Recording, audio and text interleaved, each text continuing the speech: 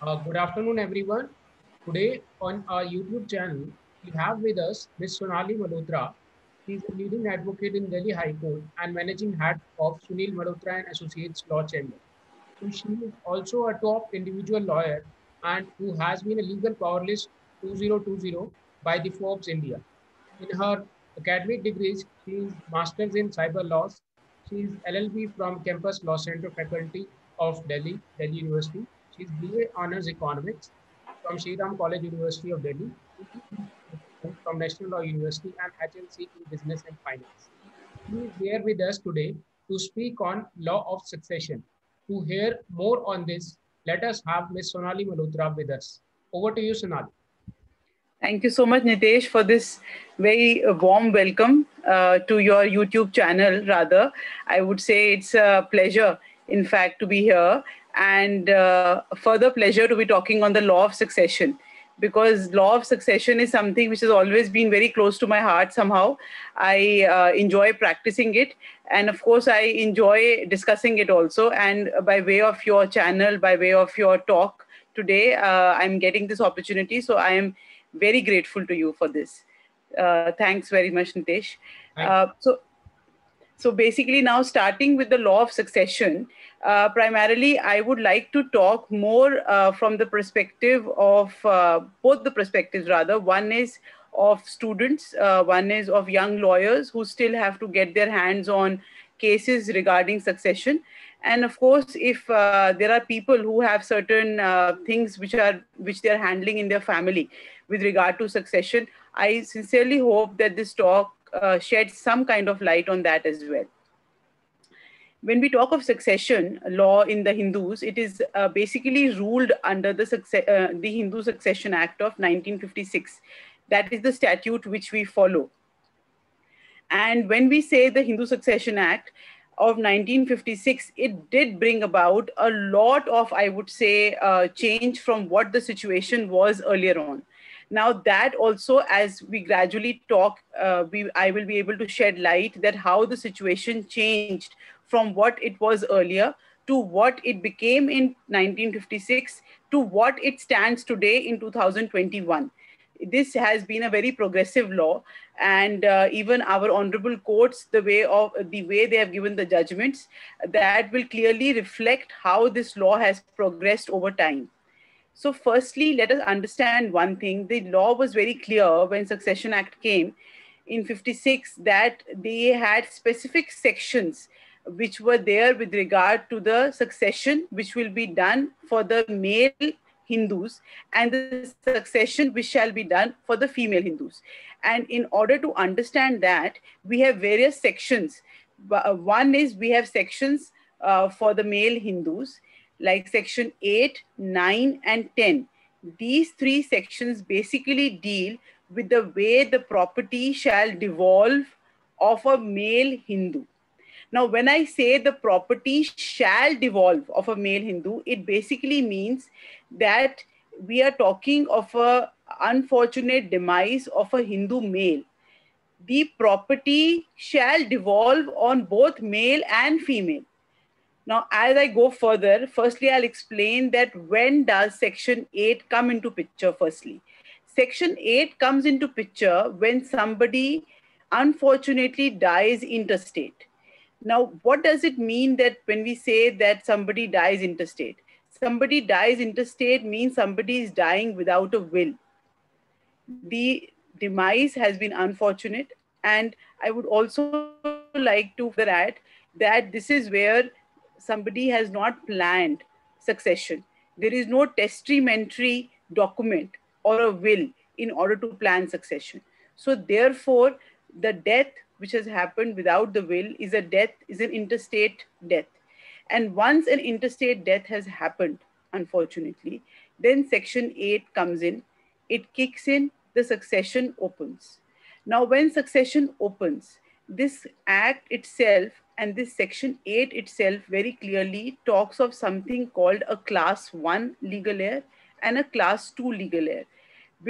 Without sounding too overly technical of what a Class 1 legal heir is and what a Class 2 legal heir is, I would like to explain this firstly, that the section clearly says that the word used in the section is firstly.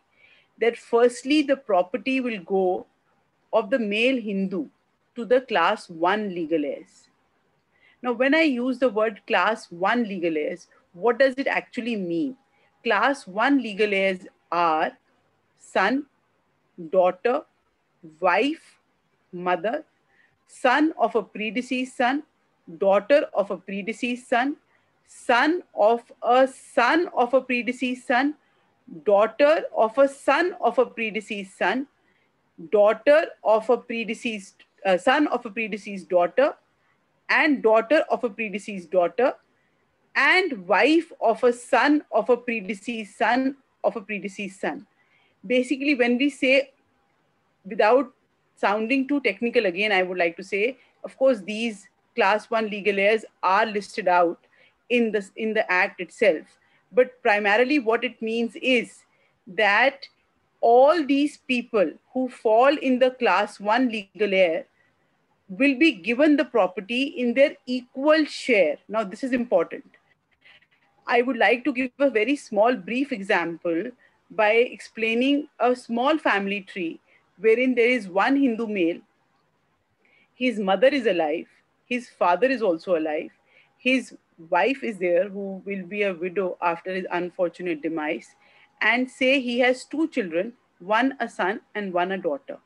Now, in this case, in case he dies interstate, the property, one share will go to his wife, one share will go to his mother, one share will go to his son, and one share will go to his daughter. The father does not fall under the definition of a class 1 legal heir. So therefore, there is no share which goes to the father of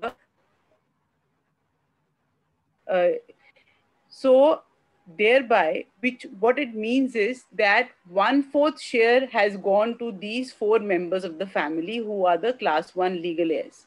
Now, before I go to the class 2 legal heirs, which come as a part of secondly, I would like to only explain that, let me take an example, one more example of, say, an elderly person who has died interstate, who has left behind his wife and, say, one daughter. And unfortunately, his son had predeceased him, as in the son had died before the death of the father, and the son was married, having a wife and two children himself, right? So once that is there, then if we see very clearly, there are technically three branches which are there. One branch is the wife of the man who has died, one branch is the daughter, and one branch is the family of the son, which we had talked once we were just noting down the class 1 legal heirs. That is the son of a predeceased son, the daughter of a predeceased son, and the wife of a predeceased son. But let us understand very carefully that these three people who are left behind as the family of the predeceased son of the person who has died, those three people will get one branch, that is 1/3 in all, in total, not 1/3 each. So it is 1/9 that they get. Now, this aspect has been dealt by Section 9, which deals with distribution. Section 9 and Section 10, which deal with distribution and the way it has to be given. So that has been dealt there. And of course, reading and rereading of these two sections helps us to understand that how the property gets divided even among the class 1 legal heirs. So now coming back to Section 8 on the firstly aspect which we have dealt with, is that how the entire property comes when the person has died interstate, how the entire property has devolved on the class 1 legal heirs. Now, the second important part is that when we talk about secondly in Section 8, that is once these class 1 legal heirs are completely absent for an individual, for whatever reason, then in that case, class 2 legal heirs kick in. Wherein class 2 legal heirs, like we gave an example of the father, it's also extended family of the father which comes into picture. And of course, the list goes on, which is there in the act. Then class 2 legal heirs get the properties in the similar manner as the class 1 we have discussed, where every branch would get an equal share. Then in an unfortunate case, there is no firstly, there is no secondly, that is, there is no class 1 legal heir, there is no class 2 legal heir, then we come to cognates and agnates, who are given the property as per thirdly and fourthly, which are defined under the Act. So therefore, Section 8, Section 9, Section 10 have to be read together to understand that how the property of a person who has died intestate will devolve on the family members. And this has to be dealt with very carefully and very, very methodically. Once, as a counsel, if you are advising somebody, it has to be done in a very proper manner. Now I come to another aspect. The beauty here is that the similar law is not there for women. The essence of the law is similar, I would say, because in terms of women also, we have a right, which the rights given to the women are equal. Rather, they create equity. I think equity that way is a more stronger terminology than even equality for that matter. So it does create equity, but the law is governed in a little different manner, and that is, it is dealt under Section 14. And of course, Section 6, which I'll just talk about in a little bit, because Section 6 talks about the 2005 amendment, which was very vital. That also gives a lot of rights to women. I'll come on that aspect. First, I'll discuss Section 14. Now, Section 14 is very essential for us to understand, because Section 14 was one of the most progressive sections once it was formulated, because this gave the right to women to have property in the absolute sense. Now, when I use the word absolute, why am I using the word absolute with so much of emphasis? There is a reason for that, because earlier on, before the Succession Act came into picture, the women had rights of property only for enjoyment of the property. They did not have rights otherwise. They did not have rights, say, to will the property. They did not have rights, say, to sell the property. They did not have rights to use the property in whichever manner they wanted. And when we talk about property of women under Section 14, the law has also, because, please let us go back to the 1956 era, when the law was formulated. At that time, maybe because the fact that there were lesser women who were working, there were lesser women who were financially independent, who would have bought property, who would have had the capacity to buy the property themselves. So Section 14 categorically talks about the property which has come to her by way of will, the property which has come to her by way of gift, the property which has come to her by way of stridhan, the property which has come to her by way of any other kind of transfer. So property which has come to a woman besides she actually going and buying that property in any other manner whatsoever. So she has an absolute right on that property, which is a very powerful, I would say, a very powerful section. Now, after dealing with this aspect, what is also required to be understood is that for women, the way the property is distributed is little different than the way the property is distributed for a man. Because in case a woman dies intestate, unfortunately, then the first person who gets the property would be the husband and the children. And of course, in the case where the woman is not married, or maybe she is divorced and not having a husband and also not having children. Of course, if she's divorced, the husband is not there in the picture. But if she doesn't have children also, then in case of that woman, secondly would mean the heirs of the, I'm talking firstly of the, firstly was of course husband and children. Once husband and children are not there, and let us say that she's not a single woman, but basically the husband is not there and she didn't have children, husband is already predeceased, then secondly would be heirs of the husband. Then thirdly would be the heir, then will be the mother and the father of the lady. And fourthly will be the heirs of the father. Fourthly mostly comes into picture when a woman is a single woman, and while she's a single woman, she's also lost her parents. So then it comes to the heirs of the father that the property is given. And of course, lastly is the heirs of the mother, if there are no heirs of the father also. So this, the devolvement of the property in case of a female Hindu is different than what we have just discussed and seen in case of a male Hindu. So that distinction has to be seen. Then I would like to little bit reflect upon section 6.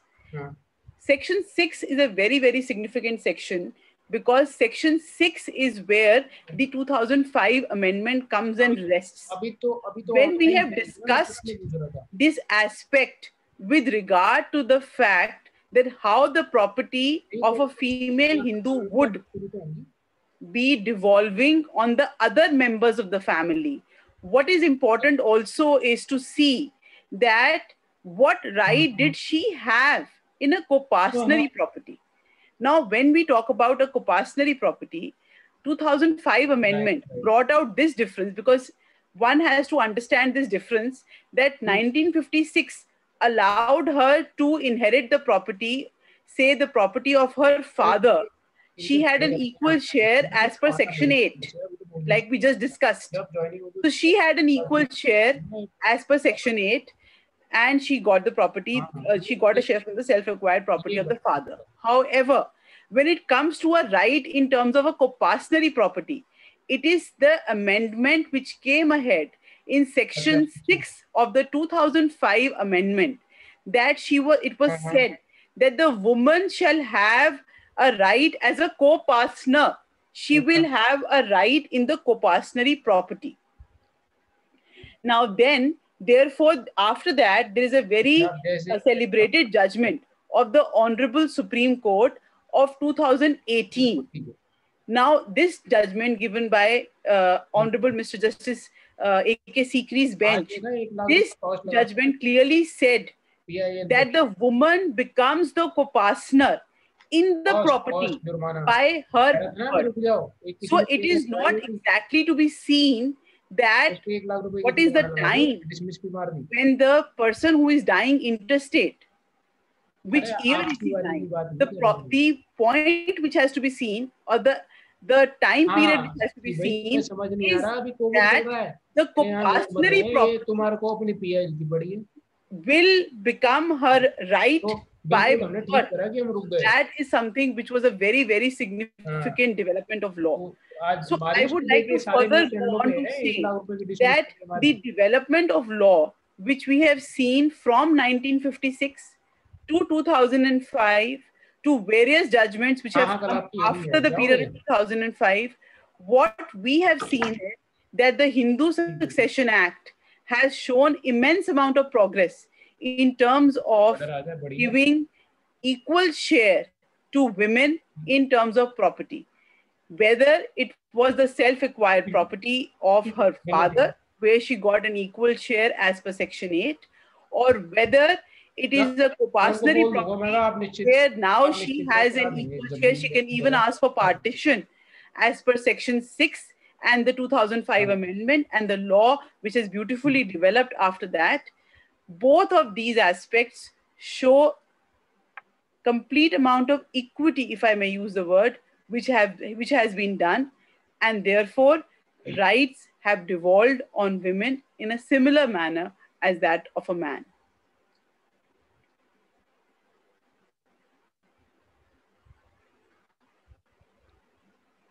Thank you, Sonali, for this wonderful session. We all understand this succession is such an informative law and has to be on the knowledge of each one of us. As in the difficult times of COVID, the importance of this law has really come up. And people are looking after the good lawyers who are there in the succession matters because their loved ones has left with or without wills and they do not know how to devolve on the properties, how to take on the shares. So for all this, they are just looking to the succession law. So therefore, during these tough times, the development of succession law has gained more importance now. So here are some questions which we are there with us and which we want to know that how to deal with them. So the first one of them is that how would you like to describe the journey for women under the law of succession? This even shall be like what and how they should proceed in what manner. So can you please explain on this? Yes, Nitish, thank you very much for this question, because this is very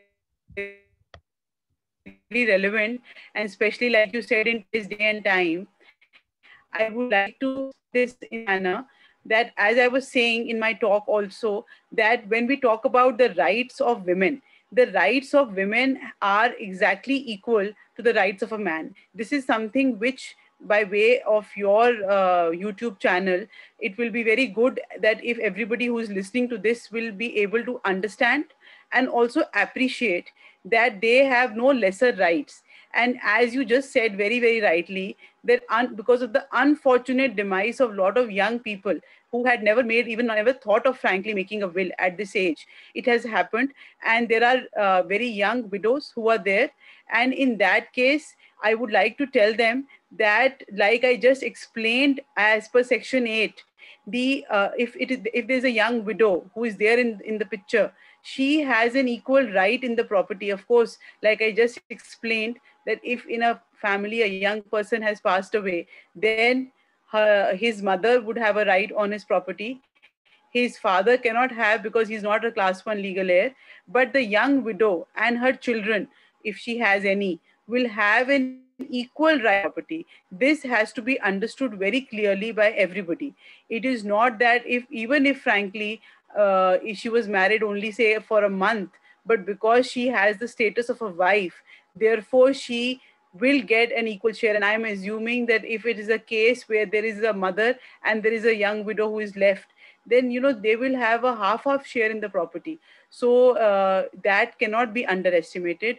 And in fact, of course, nobody can fill in the place for the person who has gone, but this is also a reality which has to be understood.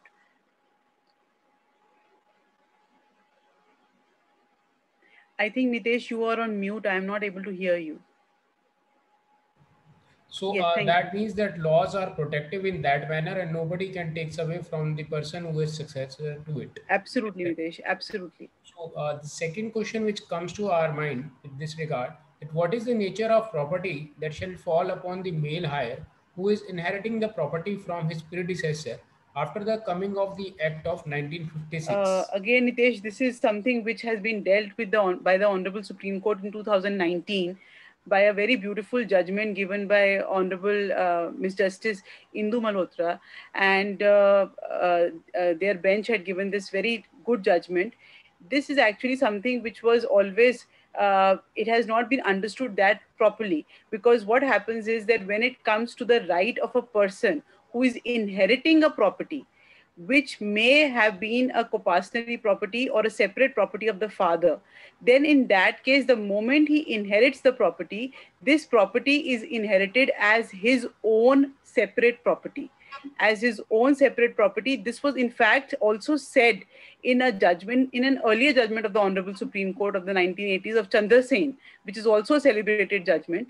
And both these judgments have talked about this aspect. And I would also like to say, add one more thing, Nitesh, which you will appreciate, that once the Honorable Supreme Court was dealing with this aspect, that how and why should we consider the property of which has come on, which has devolved on the son, as a separate property. This discussion which we just had with regard to who falls under class 1 legal heirs was considered, because it was said that class 1 legal heirs clearly say that there will be a son of a predeceased son, but it will not have a son of a son. So it doesn't have a grandson. If we see very clearly, the grandson is not a part when a male Hindu is dying interstate. So because of that logic, it was said that the property which comes to therefore the property which comes to the son will be his separate property, and will not have any kind of a color of a joint property, because of the definition of class 1 legal heirs. So it is very interesting the way this conclusion has been drawn. So, just adding a feather into what you have just said, the only saying which has been very much popular or prevalent in Indians are like that grandfather's property belong to the grandson and not to the son. So how is that? Can you throw some light with regard to succession? So, see, grandfather's property belongs to the grandson, of course, out of love and affection, that can be willed to the grandson. But once we have to strictly follow the laws of succession, then I think it will not be possible. And it is only possible in a joint Hindu family property, not otherwise. Right. So, lot of people do not have their clear understanding on this point. With this answer, Absolutely. you have made them clearly understand that the law is not like that, which they are commonly saying as a sayings of their families. Right. So, Right. another thing which is very important also nowadays, we have seen many couples where the woman is living in completely a strange relationship with her husband, and Hmm. there is absolutely nothing is left in that marriage. Hmm. Yet she was not taken a formal divorce. Hmm. In that scenario, will she be at a formal loss according to the laws of succession? In which way? What do you say on this? Nitesh, again, this question is superbly relevant considering the situation which is there today. I will just explain this with an example also. One basically is that what is to be seen is that women, like I just said, have equal rights. I'll again come back a little bit on this aspect. But before that, I would like to explain that if there is a woman who is having it, like you just asked, having an estranged relation with the husband, the marriage is a completely dead marriage. The marriage is not working at all.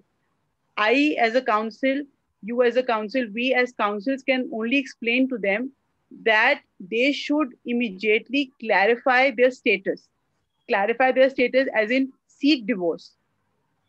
Logically so, because the moment, if, and this has happened in one of my cases, wherein my client, unfortunately, she was not in a happy marriage, but she had not taken any stand still against her husband, and she has lost her life.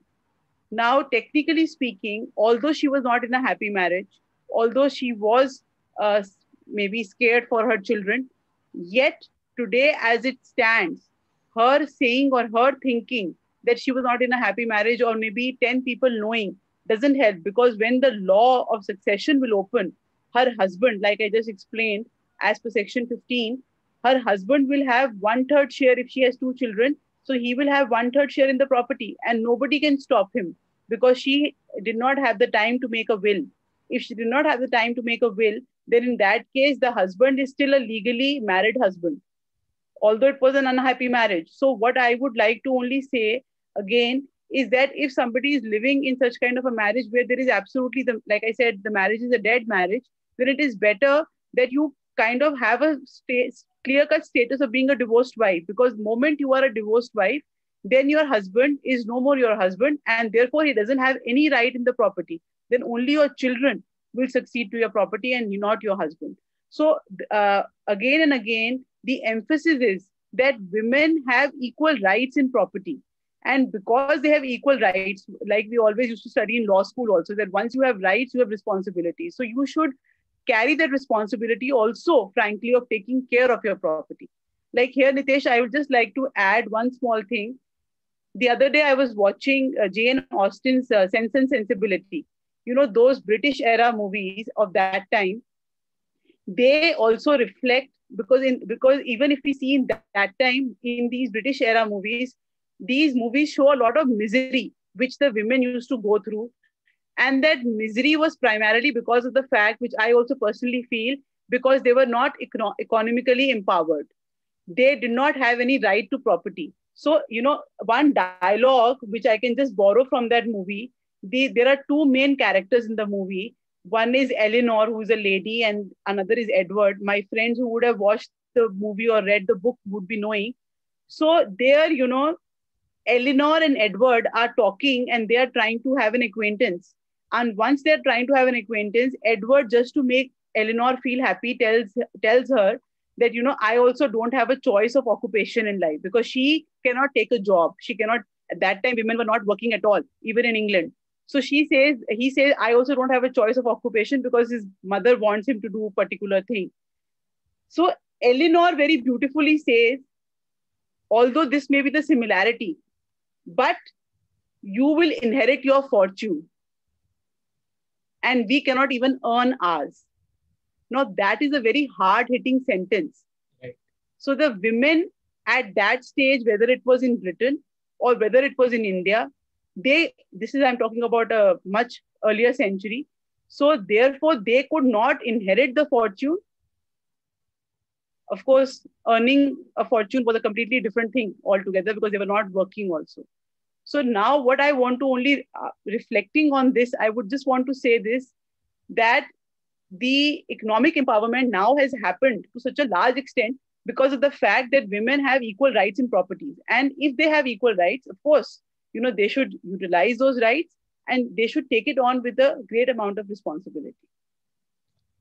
Thanks a lot. And I think with this, we are happily concluding this session, wherein a lots and lots of informative things which has been told by you about the law of succession. And it has been very well placed by you to be understood in the simplest of its manner, that how one should follow, and especially with regard to the women, that how they should be always be looking at how and when they have to go for the succession and where are their rights, and they are so much protective that nobody can take them away.